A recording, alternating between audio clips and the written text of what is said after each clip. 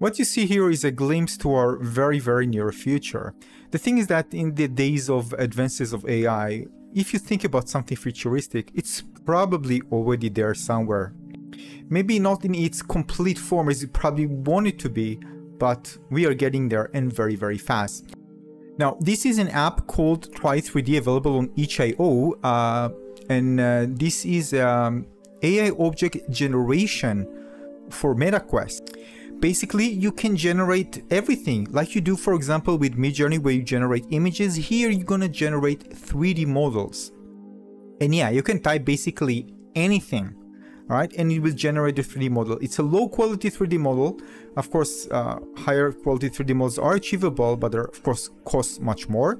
And just so you know, there's also option to generate even animations and stuff, but not in this particular app. This is also an augmented reality app. There's no, I mean, I tried.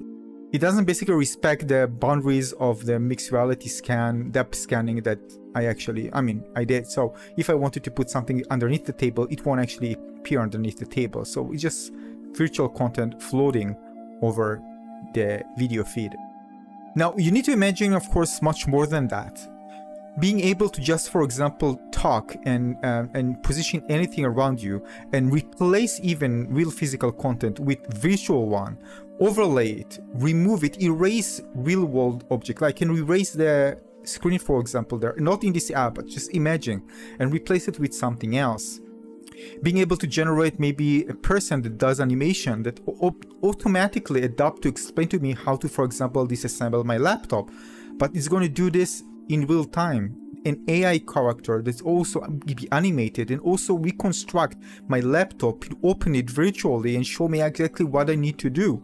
But just playing with the virtual content, a replica of the virtual content on my computer by eliminating some parts of it or showing some parts, so I can actually do this right in front of me. Now, again, not in this app as well, but also having some understanding of the environment and being able to actually inject virtual content in different ways to actually edit the environment even completely is going to be mind-blowing. And this will be used by many, many apps in the near future when it comes to mixed reality. AI and mixed reality intertangled together to bring some amazing experiences. This is all we're going to blow up once we go outdoors. Right? Indoors, it's still, we have lots of options, but it's still limited. When you go outdoors and be able to do that and change an entire world around you, that will be a revolution. When your headset is going to be more glasses at that point, can recognize everything around you, right? And you can actually inject high quality 3D models that look totally realistic anywhere, everywhere.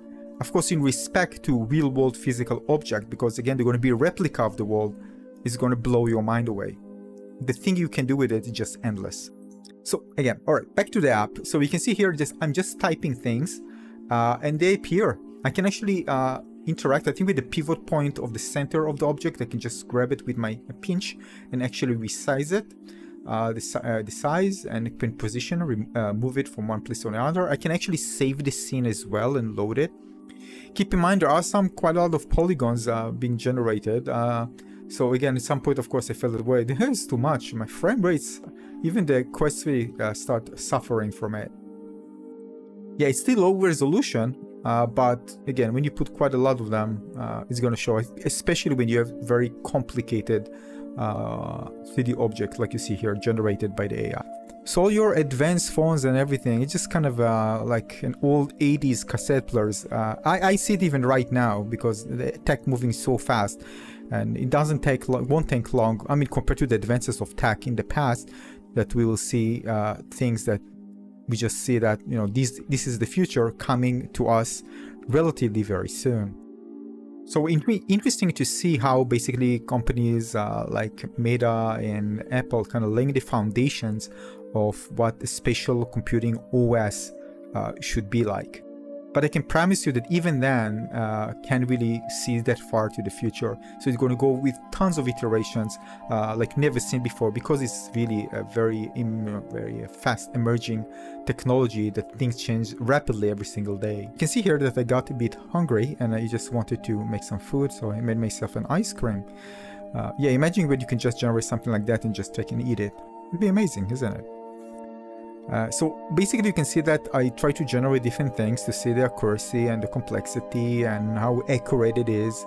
And yeah, it was actually very good considering, of course, the resolution limitation and stuff. But look at that. Look at the stake. I mean, seriously, that actually is very good. Seeing all these textures, that was actually quite surprising, to be honest.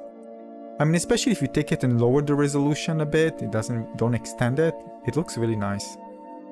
So again, it's all about lots of computations done on the server to bring this to life, and then you download the 3D model. So just imagine, of course, if the app did something higher like that, it would cost a lot, by the way, at least for the developer side, to make something like that, going for, you know, higher resolution 3D models, let alone with animations.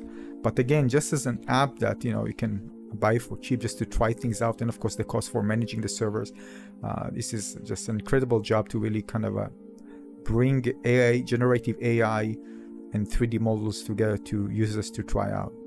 I mean, I did try some apps in the past where I needed to, let's say, create an API and open account and subscribe and put my credit card and everything just to be able to interact with certain APIs that were actually paid for it. So here, just right on, you install the app and you get the results. Seamless. Perfect. Also, just so you know that I played the Figment XR. This is not, again, the Try3D app, right? This is not, this Figment XR on the Quest 3. And basically, I was creating things with it. And I asked myself why they actually haven't implemented a generative AI feature.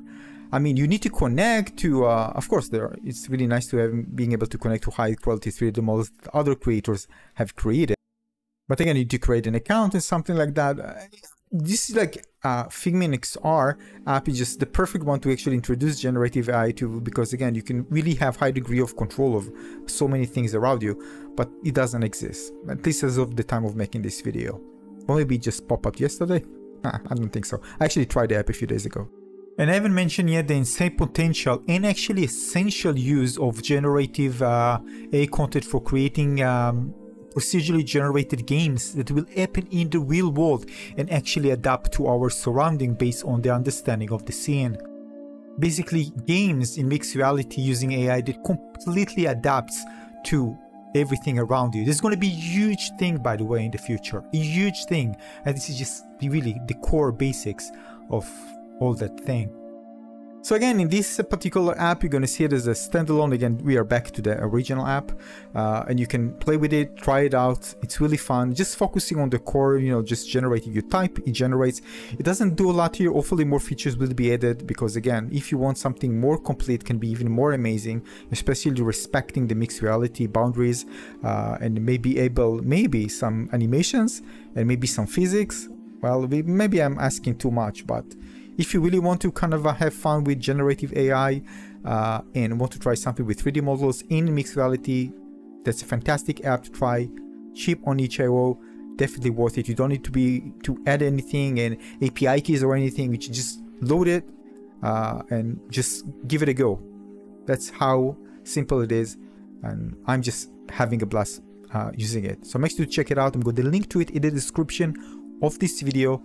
And have fun with it. And thanks for the developer for providing me access to the app. I didn't even know it existed, and you know, thank you so much.